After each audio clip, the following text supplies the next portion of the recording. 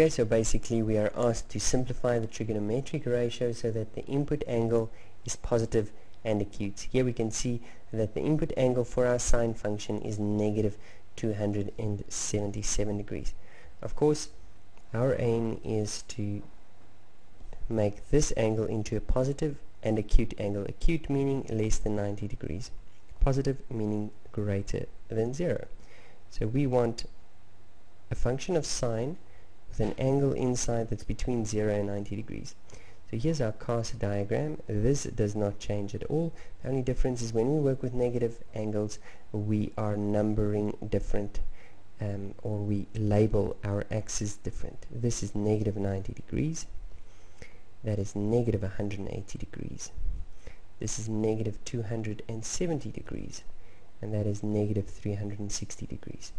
The angle that we're talking about here is negative 277.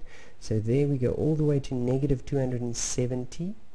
So 77 is just past. It's an angle that's quite close to negative 270. And we see it's in the first quadrant. That is beautiful. The only question that we now have is, what is that angle?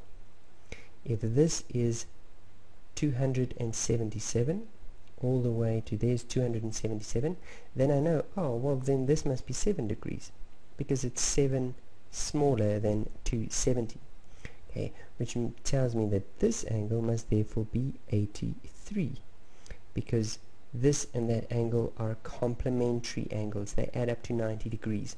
So 83 is that angle, and I know that sine in the first quadrant is positive. So this would give me exactly the same. This would give me exactly the same answer as just saying sine of 83 degrees. Got it? Good.